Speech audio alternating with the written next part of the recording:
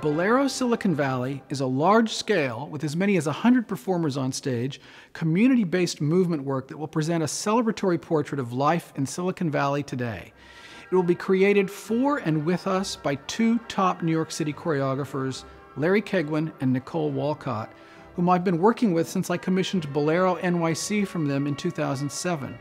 The New York Times called it the most inexpensive legal fund to be had for miles around. Basically, it's a community dance party.